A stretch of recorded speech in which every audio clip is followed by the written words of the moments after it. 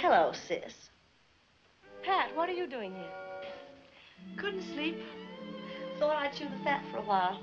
We haven't for a long time. I've been busy. You got a match, Katie? Why don't you tell me the truth, Katie? That lighthouse keeper isn't old. Yes, he is. He has a beard down to his ankles. Having fun these days? Bored stiff, Frank. Why don't you go to Hyannis? Your gang's all there. Not trying to get rid of me, are you? Don't be silly. You know, darling, you're not a very good liar. Who is he? Who's what? Pat, you have a one-track mind. All right, don't tell me if you don't want to. What'd you do tonight, Pat? I know something's happened to you. You were singing like mad in the shower this morning. And for an elderly lighthouse keeper with a beard down to his ankles, you spend an awfully long time in front of the mirror. I saw the hunky-dory offshore this afternoon. Does that mean Tom Fraser's in town?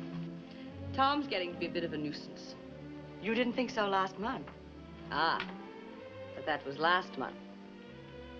Of course, he has a perfectly out-of-this-world yacht. That's something in his favor. It's a good catch, Pat. I wouldn't discount him entirely.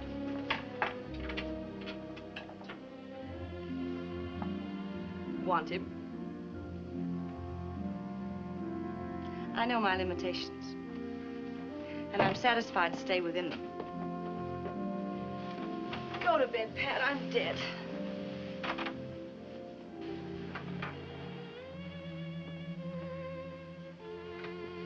He must be wonderful. I meant your bed. I can take a hint. I'll bet $10 I get it out of you yet. $10 you don't. No wonder I can't sleep. Such a divine night. Full moon. No kind of a night to be stuck in a house by yourself. You should have gone out. It was warm enough to go without your coat. Painting in the dark, dear. I wish I'd double that bet. Oh, darling, just so you'll feel better, I will be seeing Tom for the next few days. Lunch on the yacht and heaven knows what from then on. Night. Night.